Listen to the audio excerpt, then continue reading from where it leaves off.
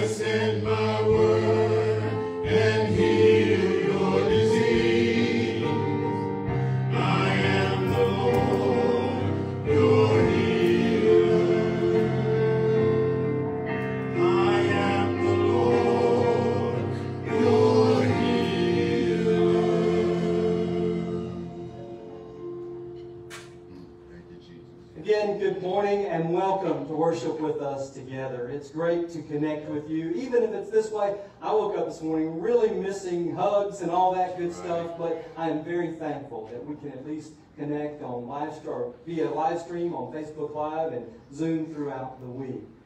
Please, if you're not getting emails from us, please let us know, or if you need the Zoom links, please reach out, because you can go to, in addition to watching us on Facebook Live, the recording is uploaded to our website, newlifemcc.net, You can also, this morning, if you're connecting with us on Facebook Live, you can start a watch party by clicking that little watch party tab on your Facebook screen and invite all your friends, neighbors, and family to join us as well. And of course, you can always make comments or prayer requests and connect with each other during the service. A few weeks ago, or a few months ago now, was one of our church members quit. I noticed she had written on there, I won't throw Bonnie under the bus, but anyway, she said, it's so great to know we talk as much online as we do during service when we're there in person. Just as reminders, this is a lot of things going on this week. On Tuesday evening, our grief and support group will meet on Zoom. If you have not been part of that group and you need to reach out and want to be part of that group, please reach out to Calvin or Jeannie. That contact information is in the email version of what's happening. On Tuesday evening as well is August. This is September board meeting. It's an open meeting. If you'd like that Zoom link, reach out to me or any of our board members and we'll be happy to send that to you. Wednesday evenings, we continue with Wednesday evening on Zoom at 7 o'clock. Again, we can get that Zoom link to you if you haven't been doing that. On Thursday, it's an all hands on deck for everybody who signed up to be part of, and has been already part of, our capital campaign team planning and efforts. As we get this fall, we're going to launch that. Yes, believe it or not, what we hoped to have done a year ago, several things delayed us, COVID delayed us, but in the midst of a pandemic, we're placing faith and trust that we're going to be able to do this. God didn't bring us this far to turn back now. Amen? I've heard that a number of times from folks. I know that sounds cliche, but boy, it sure helps to say it. Thursday evening, I was mentioning, is a 7:30 meeting for all team leaders and team members with Tom Melzoni, who's working with us, our financial consultant, getting ready for this campaign. And all team leaders, be ready. Tom wants to hear from you what your plans are, and we'll share it together at that time. 7:30 on Thursday, September the 10th. Later this month, a couple of things I announced last week. We have a couple of discovery and conversation groups that we're going to be launching. The dates and times for those we'll be announcing in a week or so. The first one is Together, 10 Building Blocks for a Successful Relationship. And that's using Reverend Elder Ken Martin's new book by that title.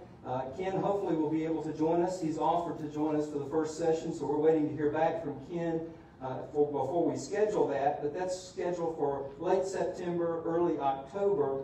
And we'll work Ken in when he's able to work with us on that as well. You can get the book at reverendkenmartin.com. That link is in what's happening as well. The second one is also an exciting discovery and conversation opportunity, I think. Witnessing Whiteness, the Need to Talk About Race and How to Do It. It's a book by Shelley Tuklik, and I may be pronouncing that wrong. It's available on Amazon, and a number of folks within our community, Phyllis and Minnie and others, myself, will be helping to facilitate that conversation, but certainly in this time, when a lot of racial tensions and a lot of folks ignoring the need to talk about it. I'll say no more about that, although I'll say some more later. Encourage you to look at both of those books and to use this as an opportunity for us to not only connect, but to not just hear each other, but to listen to each other. And I think that is so very important. Also, at the end of the month, you'll notice that we have our next regular Meals to Go prep day, and that is Saturday, September the 19th at 10 a.m. Talk to Matt or Morocco if you have questions about that. Again, thank you for the many ways that you continue to connect and support, and not just support, but be part of who we are at what we call New Life Metropolitan Community Church of Hampton Roads. It doesn't make any difference if you're here in Hampton Roads or all the way across the world, or you're in Ohio or California, wherever you are. We're delighted to have you connect with us and to have you consider yourself part of us as well. You can always go on our website and find information. You can leave prayer requests there. You get an opportunity during the service today to do that as well. You can go to our website, click on the prayer tab, and leave a prayer request. You can email me. If you're looking to give, you can connect on our website on the Giving tab by clicking the Giving tab. It'll drop down, click on it again. It'll take you to our online giving platform. And thank you for so many folks who continue to put stuff in the mail or drop it in the church mailbox here on site. Thank you for your generosity in giving yourselves and making it possible for us to continue being who God has called us to be. Let's take just a moment and breathe. just a moment and say, thank you, God. Just a moment and claim God's presence and God's promises for ourselves and for so many others across the world. As we have been doing through the month of August and will continue through the month of September, you notice the 5 candles, the green candles that are on the communion table to sort of guide our prayer thoughts for this day. And I encourage you throughout the week to find maybe 5 things that you would like to focus on in your prayers this week. And as you share those prayer concerns or praises with us, our prayer and intercessory group, we affectionately call it the PIG team, prayer and intercessory group, continues to remember those. So it's not just lost to the internet and lost to cyberspace, but it is certainly part of our heart and soul throughout the week as well. The first candle, and James, I'm going to ask you as we go through these 5 to light each candle, not right now, but just one at a time. The first one is about everything that's related to COVID. Those that we have lost, those who are sick, those who are at risk. In some ways that's all of us, but there are folks within our community and the greater communities that we live and work that are more at risk than others. Remembering the separation that we feel, and isolation and loneliness that we feel from family and from friends. From the stresses that we feel related to our jobs and finances and all others. And to pray for a vaccine and for those who God has given wisdom and science to be able to heal us physically in those ways. Scott, would you lead our prayer for all things COVID? Dear God, we come before you today, first of all, giving thanks. But we ask for a blessing on this nation and this world as we've struggled with other pandemics and epidemics, and we made mistakes along the way, certainly at the leadership level. God, we ask for a special blessing of discernment, compassion for those who are infected or at risk for COVID, and actually that's all of us, that our world leaders do not deny what's in front of us. As we reflect back over some of the mistakes that we made in the early days of HIV and AIDS and our political leadership, God, we ask that you just move on hearts because that's where you work. Dear God, we pray a blessing on the families and all those who've been infected or affected by COVID, and we ask that you give us a way forward to healing in this nation, not only with the disease, but all the hurt that's come from it. In Christ's name. Our second candle of prayer for today is around tensions around racial injustice. For lives that have been lost, lives that have been taken, violence that has been suffered, injustices that have been suffered. Remind us that in Scripture, even Jesus was challenged about the prejudices and bias of his day by the Syrophoenician woman who wanted healing for her daughter. And she kept pushing back and pushing back. Jesus wasn't even supposed to be talking to her because not only was she a woman, but she was of a different race and culture. And yet, I can just almost see the smile, the twinkle in Jesus' eye when he realized, yes, I can be challenged too. If Jesus allowed himself to be challenged, who are we to say that we shouldn't be challenged around that? I remind us that diversity is a gift from God.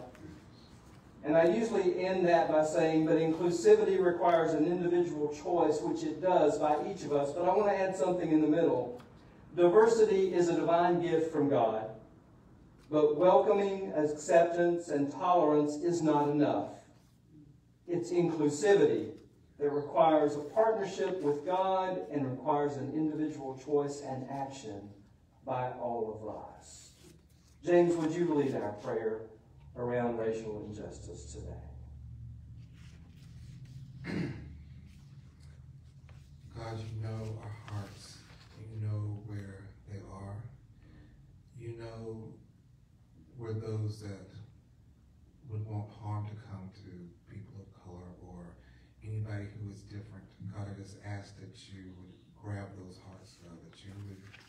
heal those of us that need it, God, and just ask that you keep us all safe. Keep us all safe.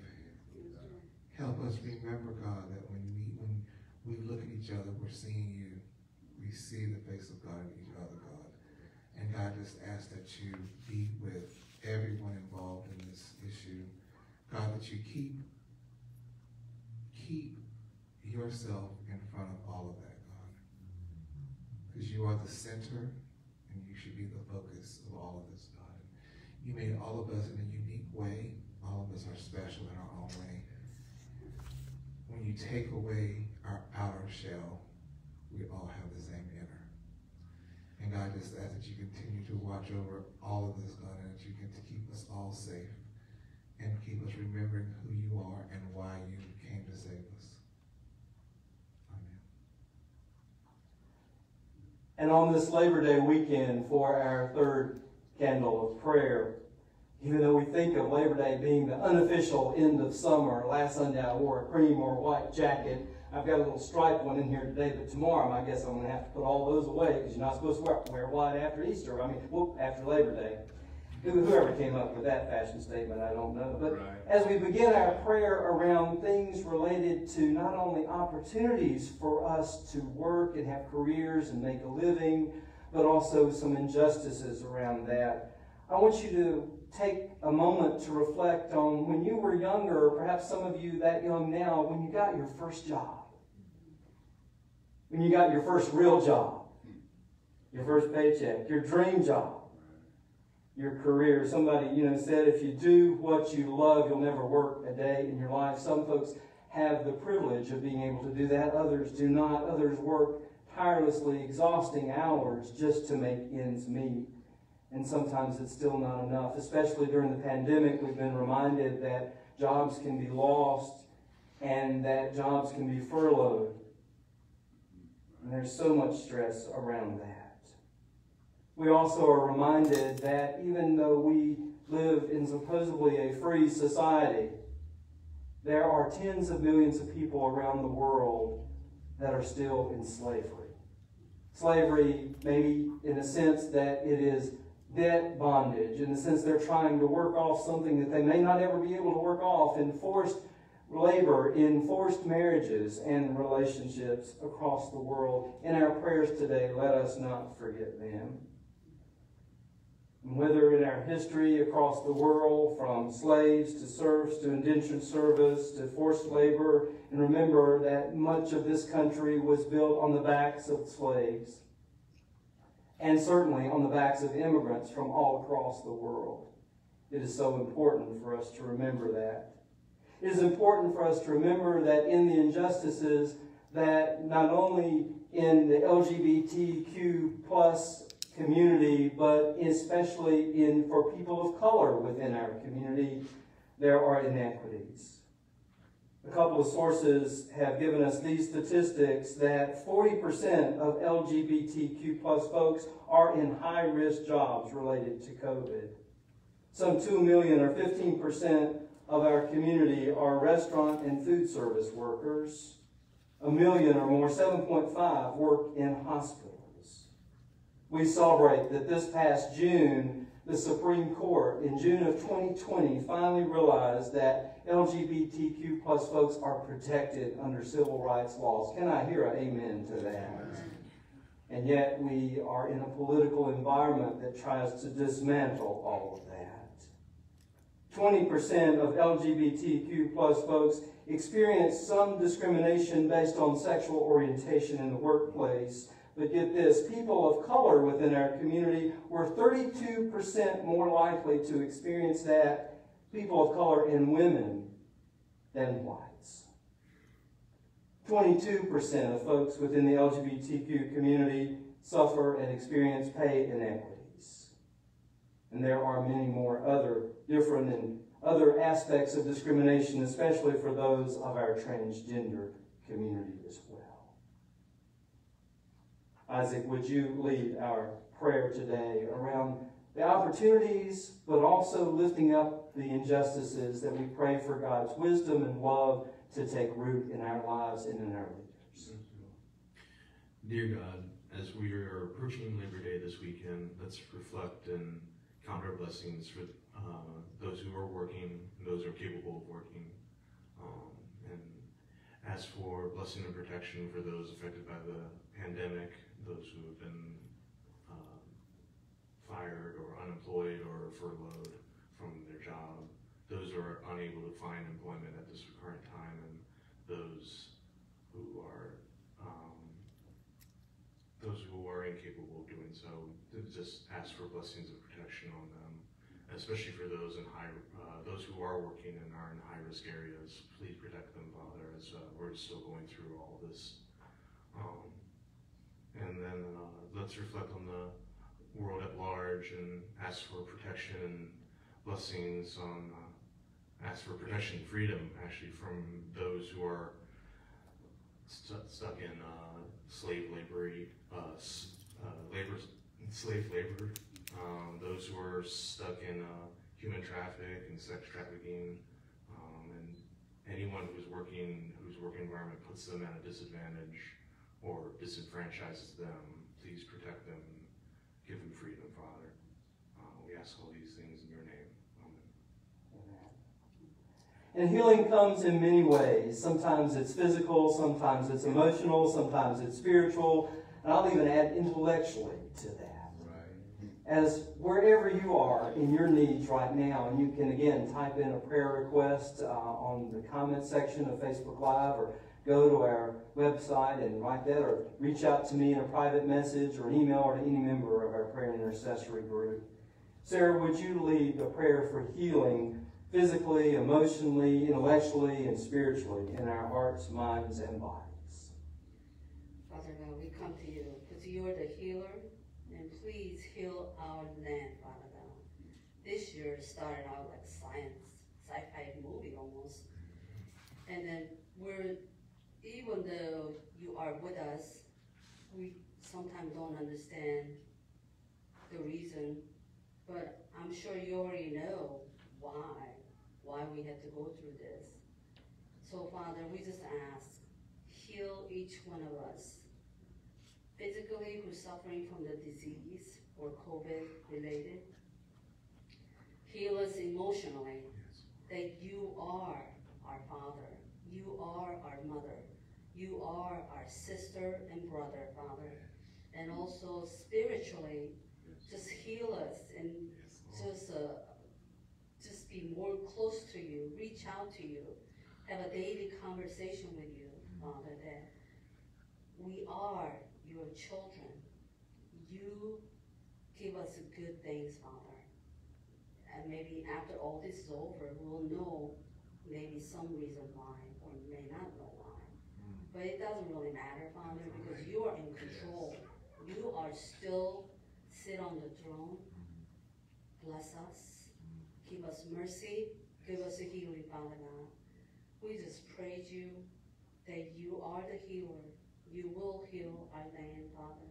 And also, as a Christian brother and sister, give us a discernment that who might needs healing, physically, maybe financially, or spiritually. Just give us room and intelligence to reach out to them. Just a kind word, or maybe some kind of financial assistance, Father. Thank you, Lord, for all you've done. We believe you will heal this land, Lord. Thank you. In Jesus' name we pray. Amen. And we can't end our prayers without responding to God's love and God's presence, even in such times. And even in the midst of all that we're challenged with today, there are things for which to be thankful. And it makes no difference how you relate to God, whether it's father, mother, friend. Jesus said, I call you friends. However you relate to God today, I invite you to just write a word of praise or thanksgiving. Think of something that you're thankful for as we end our prayer time, or we continue our prayer time, because prayer is just relationship as well. Right. Charlie, will you lead us in words put words to our prayer of thanksgiving and praise? Dear Heavenly Father, God, we bless you right now because we recognize you as the only and true living God.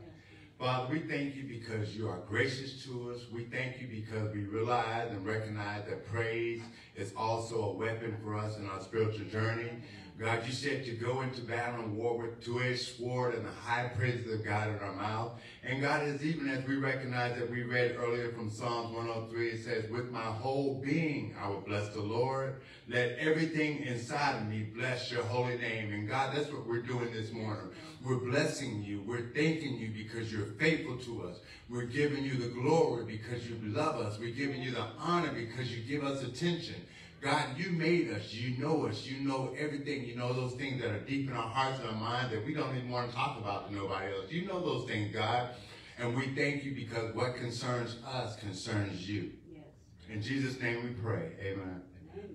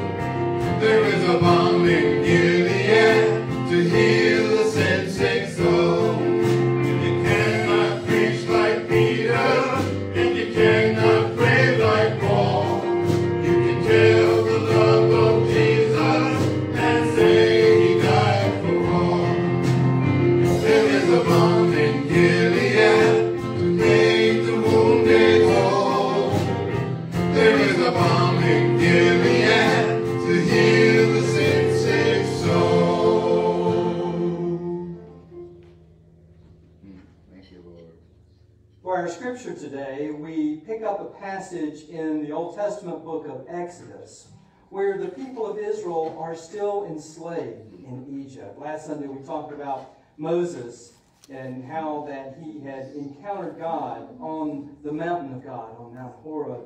And now Moses has returned, and from generation to generation to generation, somehow perhaps some of the people of Israel had even forgotten the name of Joseph. I don't think they probably were allowed to do that much by the elders of the community, because they told those stories over and over again about how that the people of Israel had come down to Egypt to find food. And even though Joseph had risen from prison to being second only to Pharaoh, that eventually the people of Israel became so plentiful, so populous, that they were feared by the Egyptians. And pharaohs that didn't know Joseph enslaved the people.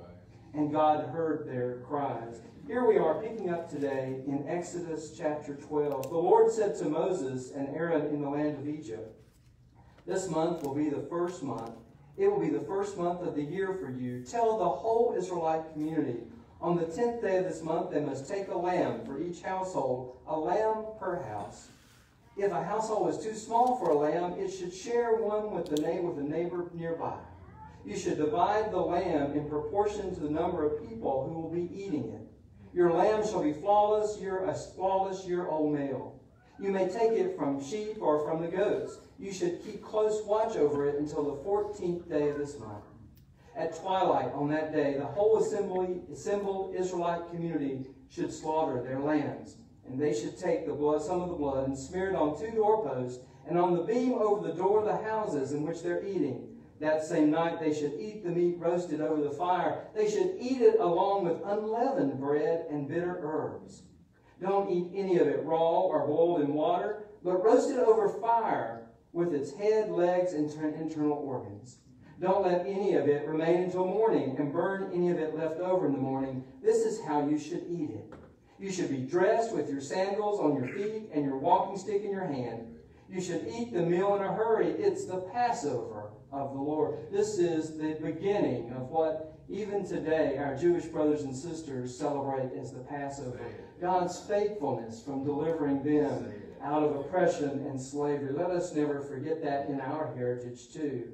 It goes on to say, I'll pass through the land of Egypt that night, and I'll strike down every oldest child in the land of Egypt. Ironic too, isn't it, that this is happening when generations before it was a Pharaoh that had slaughtered the children that actually ended up with Moses being put in the bulrushes and found by Pharaoh's daughter. He was a prince of Egypt. And yet he ran because he knew there was injustices being against his brothers and sisters of the Hebrew nation. And he ran after he had slaughtered the guard that was doing that. Here we see God is turning this back around in a way that is going to result in the people of Israel being released from Egypt. Whenever I see the blood, I will pass over you. No plague will destroy you when I strike the land of Egypt. This day will be a day of remembering for you. You will observe it as a festival to the Lord. You will observe it in every generation as a regulation for all time. That's sometimes hard to believe it can be that long, but if you think about all that's happened in those generations, and yet it's still observed today. Our gospel lesson today, and you can get up out of bed or rise as you're able for the gospel lesson today. It says, if your brother or sister sins against you, go and point out their fault just between the two of you. If they listen to you, you've won them over. But if they will not listen, take one or two others along so that every matter may be established by the testimony of 2 or 3 witnesses. If they still refuse to listen to you, tell it to the church. We're going to go back and talk about this in a minute because this can be abused. And you've seen it abused and I have too. If they still refuse to listen, tell it to the church. And if they refuse to listen even to the church, treat them as you would a pagan or a tax collector. Now it's important to realize here that's probably a better translation would be non-believer or Gentile. And because tax collectors of their day were, and not all of them, but some of them had a reputation for being crooked. And I know some of my pagan brothers and sisters who are probably more just and loving than a lot of tax collectors. Now hear amen to that. Truly I tell you, whatever you bind on earth will be bound in heaven, and whatever you loose on earth will be loosed in heaven. Again, truly I tell you that if 2 of you on earth agree about anything they ask for, it will be done for them by my Father in heaven.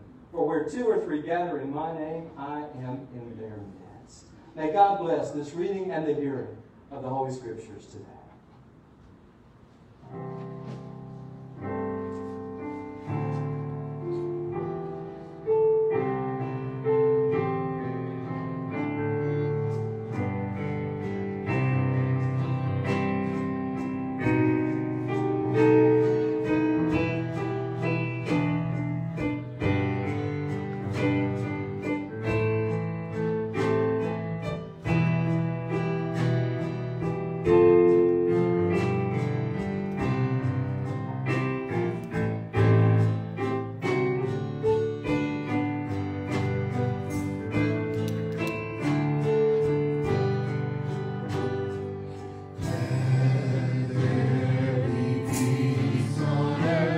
And let it begin with me.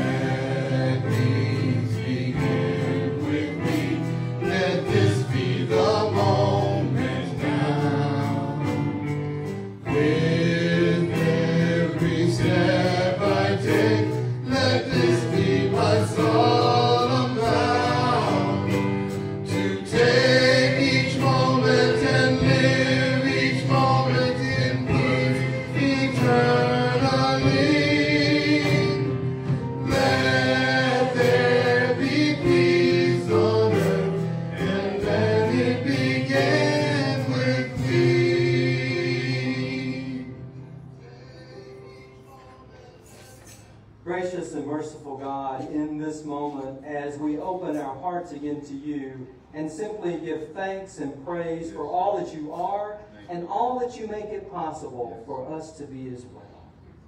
As we take a moment to give thanks and as we offer ourselves, as the Scripture reminds us, as a living sacrifice, which is part of our worship and part of our service, together hand in glove, that as we worship you and serve you, as we serve you and worship you, we're offering ourselves as you have offered love and forgiveness and life more to the full in wholeness of love and life. We come humbly to you, thanking you, praising you, and all God's people said, amen.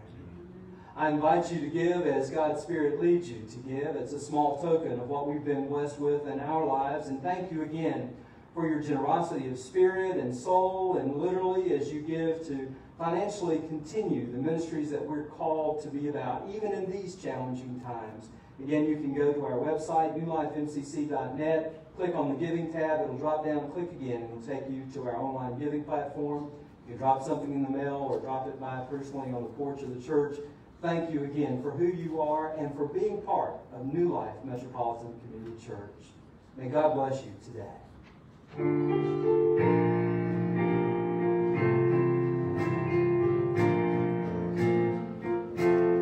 Let there be love shed among us. Let there be love in our lives. May now your love sweep this nation. Cause us, O Lord, to arise.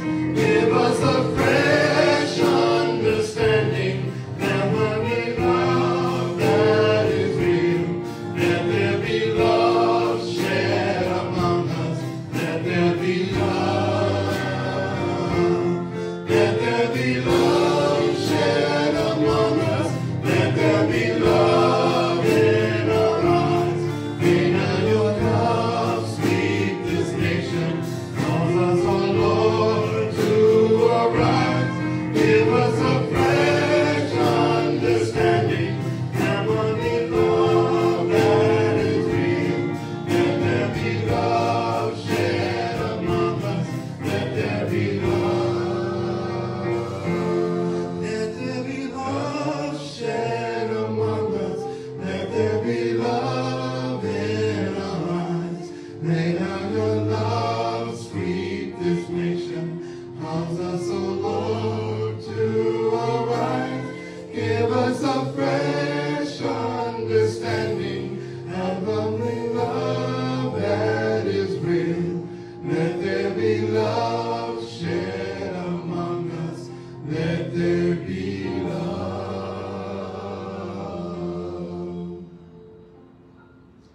Would please join us in singing the doxology. Praise God from whom all blessings flow. Praise God, all creatures here below. Praise God above the heavenly host. Praise nature, sun, and Holy Ghost.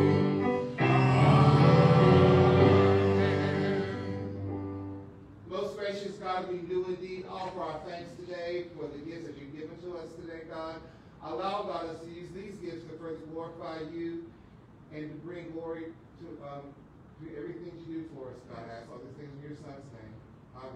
Amen.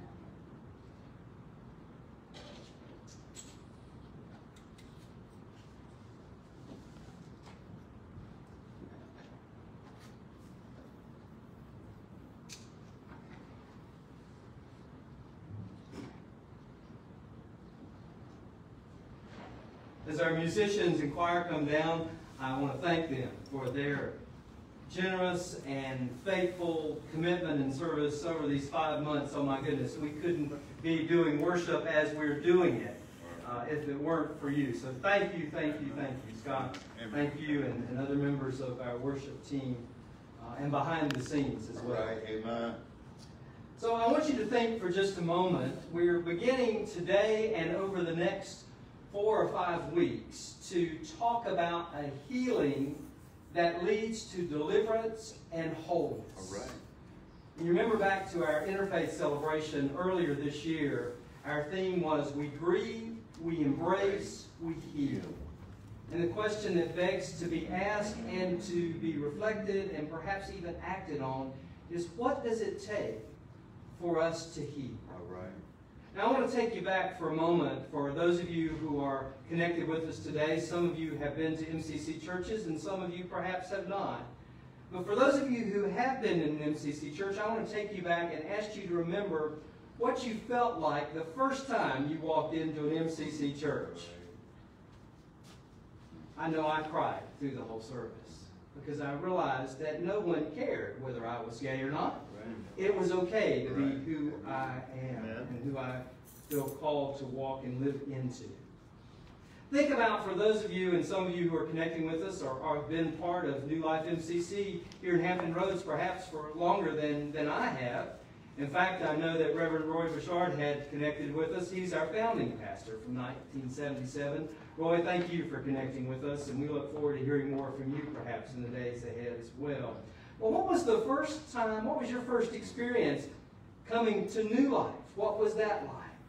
I often hear folks say, oh my goodness, I don't know what I expected from a bunch of LGBTQ people. But you all are welcoming and accepting and hugging, and not something that I solicited from that person to ask for. I'm very impressed. So thank you for those of you who've been part of New Life, who have helped to build that relationship and climate that we can be accepting and welcoming and hugging. I long for the day when we can hug again, but we're going to have to hug virtually right now. Reach out wherever you are and give somebody a virtual hug. I think that's a good thing to do. Now, let's imagine somebody walking into not MCC and not New Life MCC and not even any church. But let's imagine somebody walking into church who's never been to church at all, never heard of Christianity, never even heard of Jesus. What would that person think? What would be going through that person's mind?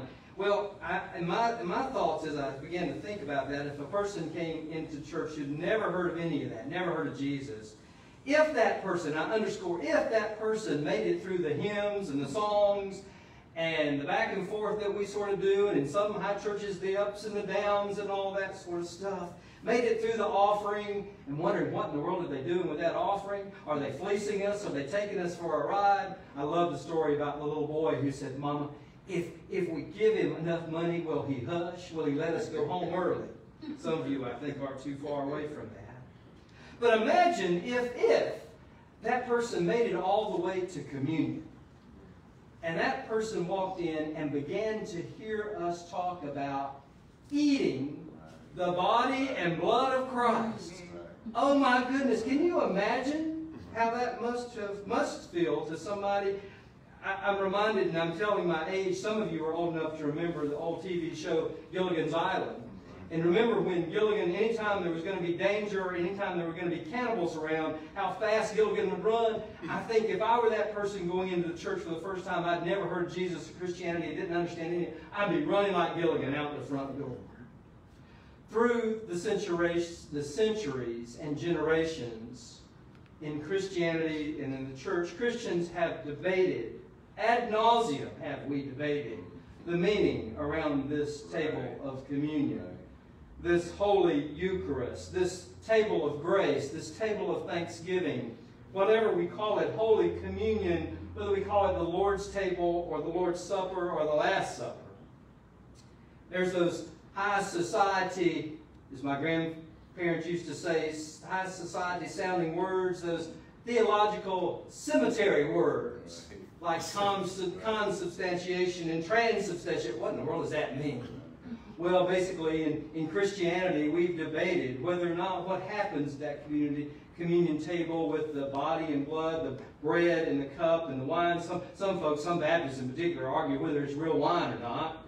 What difference does it make in that sense of it? Does it become the real body in Christ in that moment, or is it symbolic, or how is it present in our lives? And I like to say, in MCC, and not a lot of folks echo me on this, I like to say we're neither Catholic nor Protestant around this communion table, because in the priesthood of the believers, meaning that the Spirit works in you the same as in me, we give people the freedom to believe whatever they need to believe and where they are theologically around this communion table. I don't get to or tell you what you have to believe as we celebrate Holy Communion. In MCC, a layperson can celebrate just as much as an ordained person. I like that piece of it. Again, back to the priesthood of the believer, that I may be called to serve in the role of a pastor, but the Holy Spirit works in you the same as in me. One thing I cannot do as an MCC pastor, and I relish this, there's one thing I can't do. I cannot refuse somebody who wants to come to this table of grace. And neither should any of us. Neither should any of us. But yet the church, through the generation, and I use the church loosely, has held that over the heads of kings and queens and leaders and people in the pews and regular and average folks. And yet how many times do we come to this table of grace thinking we're all sacrosanct, and yet something funny happens on the way to the communion table?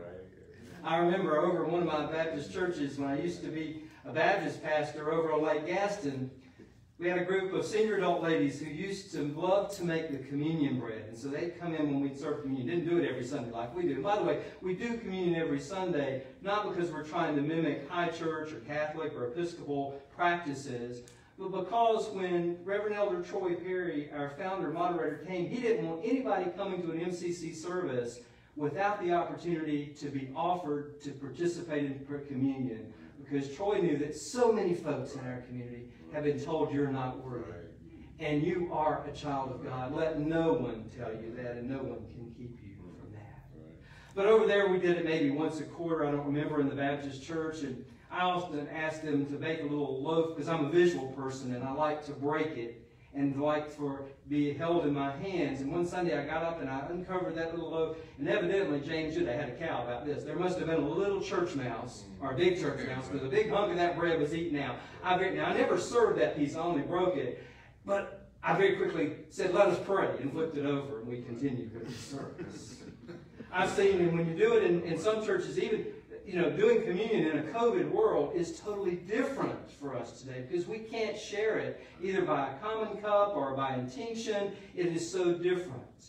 In Baptist and other traditions, we have what's called curb service, where you take the little trays around with the individual glasses. I've seen those trays go flying through the air and grape juice going all over the carpets and women's dresses. Oh my goodness. You look back and laugh, even though it was a horrible moment in some people's eyes at the time. We even call the bread, in some ways, the host. As you go back to, it's become the host of the body of Christ. And some people are going to think I'm being irreverent and being so irreligious here to say I refer to the big host as Big Jesus and what gets served to you as the little Jesus. And what you all can't see on Sunday morning is that as I'm serving the musicians and trying to be as careful with regard to the COVID virus and everything, and using tongs to do that, which seems impersonal, I'm chasing little Jesus around that. Little Jesus is the only God, but in tongs sometimes. However you believe around this table of grace, God's Spirit is with you. God is fully present with you. Whether you take the host or whether you take the cup. And some folks say, well, you're only giving the musicians in the choir half of Jesus because you only give them. I believe however you're participating, whether it's with the host or whether it's with the cup or both. God's presence, God's Spirit is in you as we come to this table of grace every Sunday, and I remind you that you're always welcome to do that at home. Years ago, I had a youth group on top of a mountain, and they said, let's have communion together. Who was I to tell those kids we weren't going to have communion? But you know the only thing we had? We had orange crush and peanut butter crackers. I think that's one of the best communions I think I've ever had. So go get you an orange crush, a big orange, and a peanut butter cracker, whatever you got at home to celebrate communion with us. And know in your heart that you can't order half of Jesus or a half a rack of Jesus like you can order a half a chicken or a half a rack of ribs. I can't talk today. I need to get something else. Now, I say all this because I want to say this.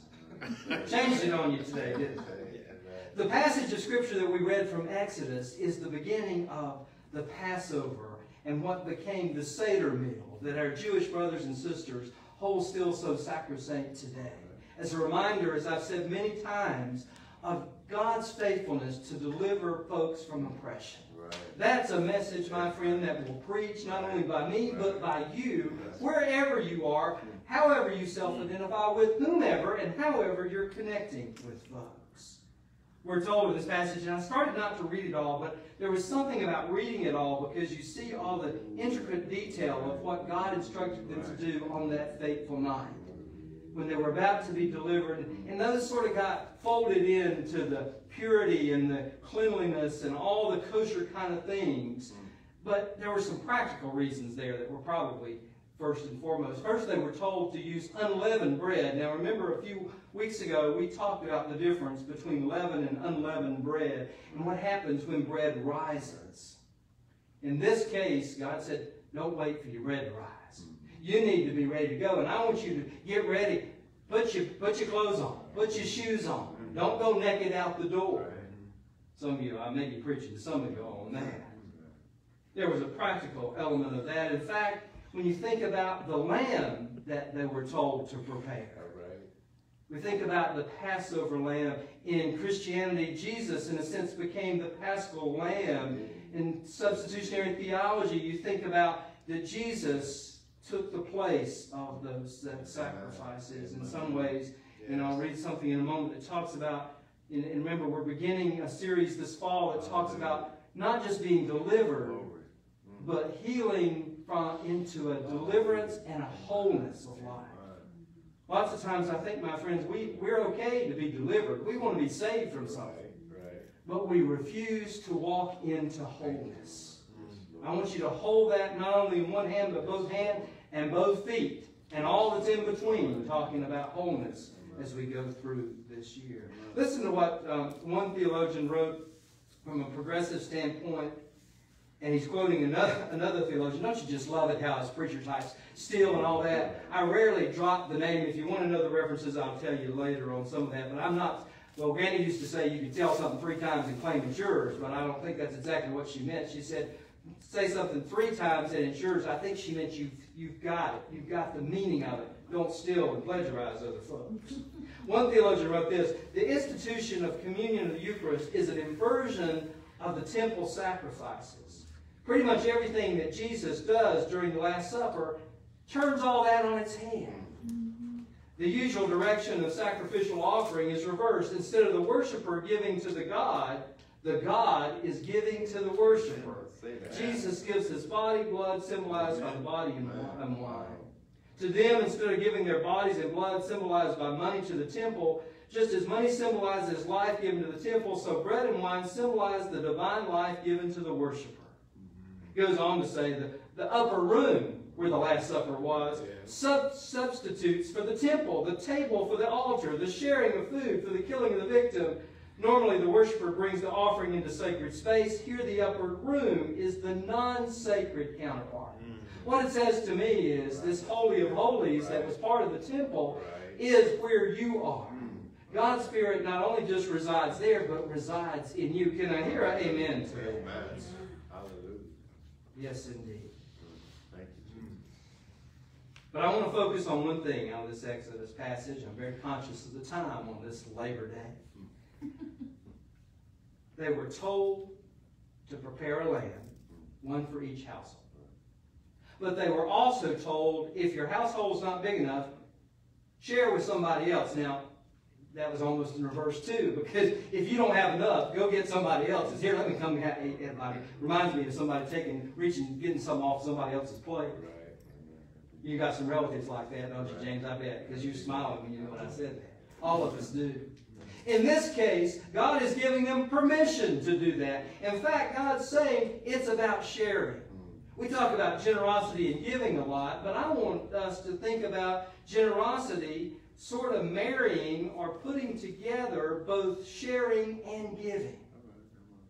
There's a lot of debate over which is better. In fact, I think we find that life has us opportunities. If you think about the definition of both of those, the definition of sharing is to give a portion of something to others. A portion of something. The definition of giving is to freely transfer the possession of something to someone. Basically, you're handing it over. Now, there's advantages and disadvantages. There are blessings and there's selfishness in both of those, perhaps. But I'm not so sure that sharing doesn't require more of us than just giving. I can give you something and say, go to hell. I can give you something and say, I don't care about you. If I'm sharing where you are and a portion of it, do you see where there are opportunities and challenges for us? I want us to wrestle with this in the context of bringing a healing that not only saves and delivers us, but helps us to walk into wholeness. Wholeness. My granny used to love it when people would spend time with her. My Aunt Mary and Uncle Jim lived over in Johnson City, Tennessee, about an hour away. And they'd come over, and they'd be rushed when they come. And they'd take Granny out to eat, and they'd be rushed during dinner, and they'd rush home, and then rush back across the mountain before dark. Granny said, you know, it's nice that they want to go out to eat, but I really just want them to spend time with me. Sharing, not just giving. Sharing in life is about relationships, even relationships gone wrong. Oh my goodness, we've all been there. It's interesting in this gospel passage, as we quickly make this transition over to the gospel, that it's not if, but when. And here's what really struck in my mind. It's not your enemy that this passage is talking about. If your brother or your sister, one translation says, if somebody in the church sins against you. The psalmist wrote, it's not an enemy that's insulting me. I can handle that. It's not someone who hates me, who is exhausted over me. I can hide from that. No, it's you. My equal, my close companion, my good friend. It was so pleasant when we entered God's house with the crowd. My goodness, when relationships go wrong, not if, but when. And perhaps these two, the Exodus passage and the Matthew passage, are married together today, perhaps for a reason, because as the people of Israel came out of slavery, sometimes they had to deal with disagreements in among themselves. And we're not going to have a life that's shared together when there's not a difference of opinion. But my friends, it's how we go about it. I mentioned this earlier when I read this passage earlier for us from Matthew's Gospel, that you have seen it and so have I, used in an abusive kind of way. You know, in a strict letter of the law, literal letter of the law, all right, I'm going to come talk to you now. I love that direct dealing part. Because lots of times we'll be hurt. And we'll be stewing about it.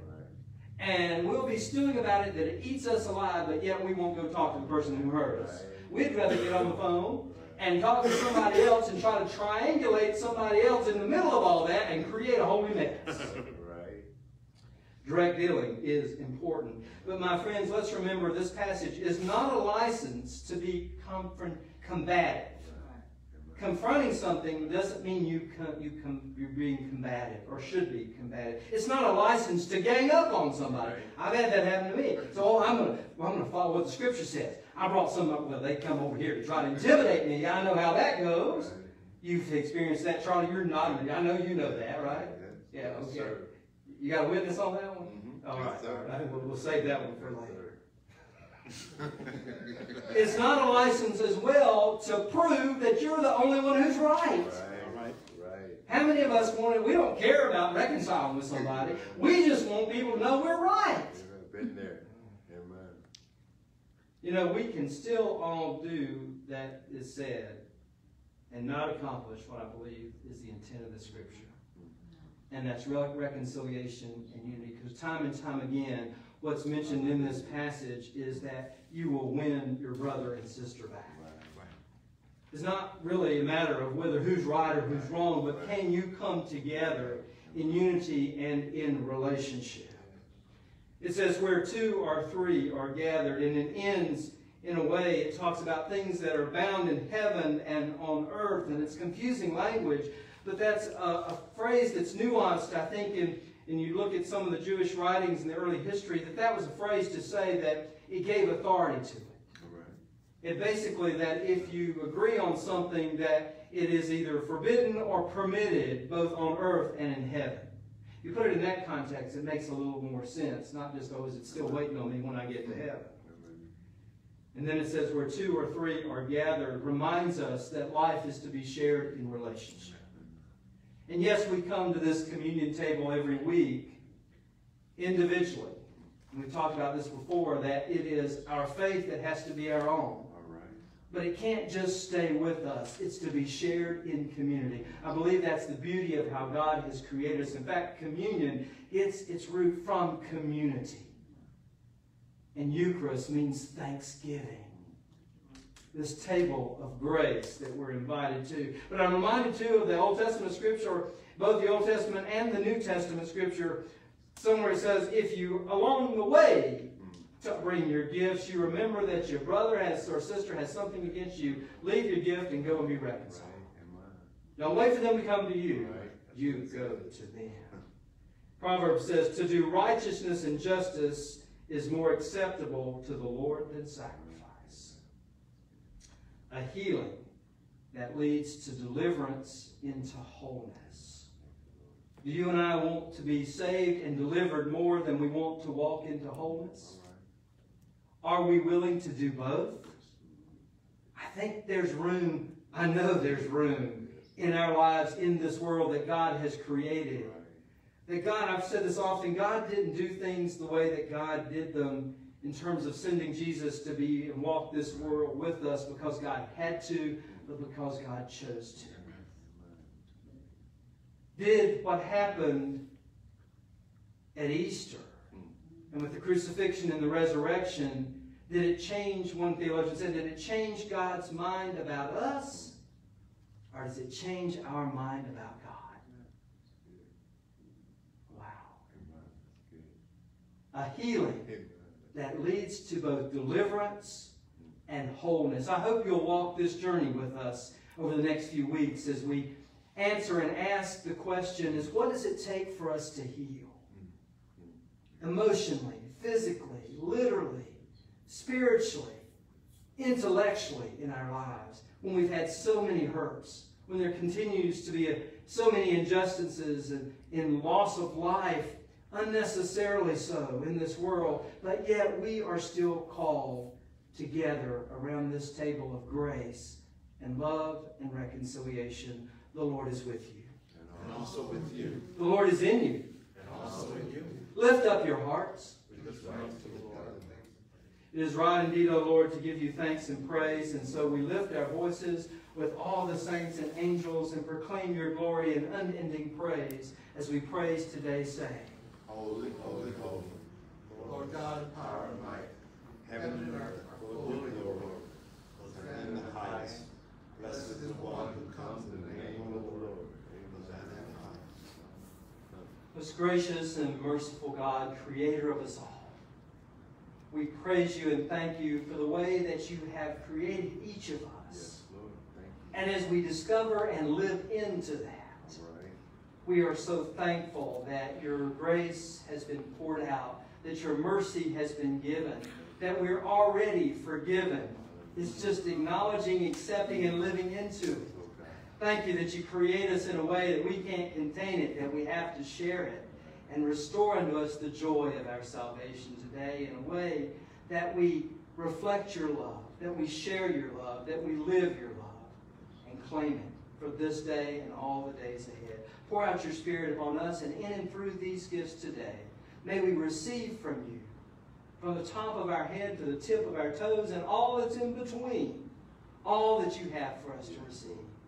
In Jesus' holy and precious name, amen. Jesus took the bread from the communion table, perhaps what was left, and he blessed it and broke it and said, this is my body. As often as you receive it, you receive me. Literally translated, this is my body open to you. A God who created us, a God who loves us, a God who wants to live in relationship with us, open to the possibilities that God gives us. In the same way, he took the cup and poured the cup and blessed it and said, this is the new covenant for grace and mercy and forgiveness. It's already yours. Just realize it, accept it, receive it, because you may be called on to give it yourself sometimes too. Today we receive God's grace and mercy. Would you say it with me? It is for me. It is for me. Say it louder like you mean it. It is for me. No matter who you are, where you are, know you are a child of God.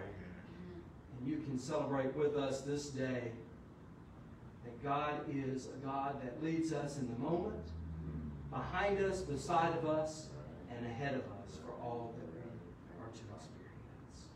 I want you to get on the phone and text somebody, and also tell them, or Twitter with them, or write in the comments on Facebook, God's love is for you too. Say it loud. God's love is for you too. God's love is for you too. I encourage folks, when we're all here together, real quickly, folks, to ease into that y'all and you-ins and all that. I encourage us that when we share God's love, to do it first individually. Not in that grand generic sense, even though it is in the grand generic sense. Because when we do it individually, it's authentic. It comes from my heart to your heart. From your heart to your heart. And yes, it is true. God's love is for all people. No one is turned away. Today we proclaim the great miracle and mystery of our faith. Christ has died. Christ is risen. And Christ shall come again. My brothers and sisters, children of God, all of you, go find something that you can share, orange crush, peanut butter crackers, a cookie or cracker, cup of juice, cup of milk, whatever it is. I invite you to share. I'm going to invite our musicians to come back and share from this table. No one is turned away.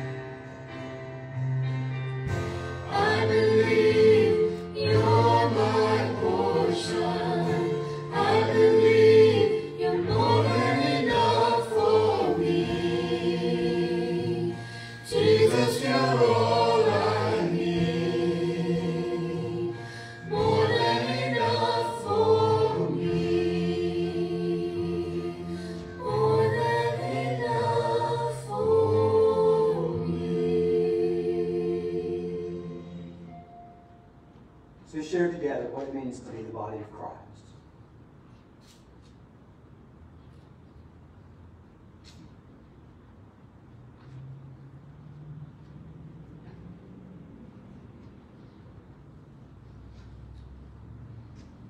cup of God's grace and mercy and salvation.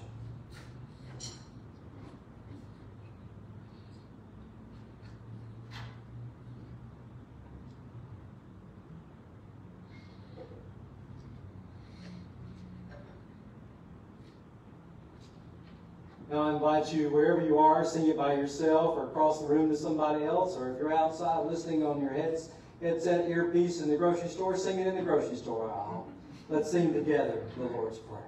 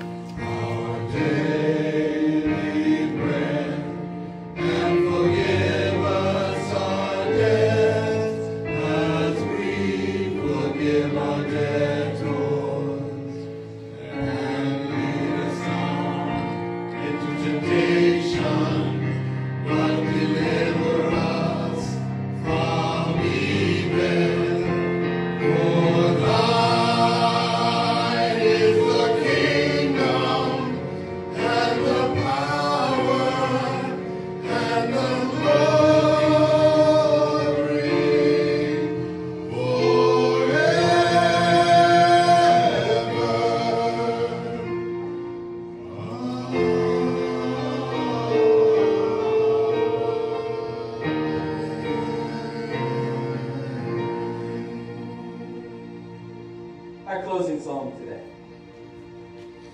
Living, he loved me. Dying, he saved me. Buried, he carried my sins far away. Rising, he justified. Freed me forever. One day he's coming back. Glorious day. Send it on down. Send it on down. Lord, let the Holy Ghost come on down. Send it on down. Send it on down. Lord, let the Holy Ghost come on down. We can't do nothing till you send it on down. Lord, let the Holy Ghost come on down. We can't do nothing till you send it on down. Lord, let the Holy Ghost come on down. I said I'm living, I love me. Dying, he saved me. Buried, he carried my sins far away. You know what? Rising, he justified and freed me forever. One day he's coming back. Glorious day. Send it on down. Send it on down. Lord, let the Holy Ghost come on down. Send it on down. Send it on down. Lord, let the Holy Ghost come on down. Send it on down. Send it on down. Lord, let the Holy Ghost come on down. Send it on down. Send it on down. Lord, let the Holy Ghost come on down. Lord, let the Holy Ghost come on down. Thank you for joining us and connecting with us for worship today. It's God's Holy Spirit that keeps us all connected, no matter all the challenges we face. Go now in the grace and mercy and peace of Almighty God. God bless you, my friends, and have a great week.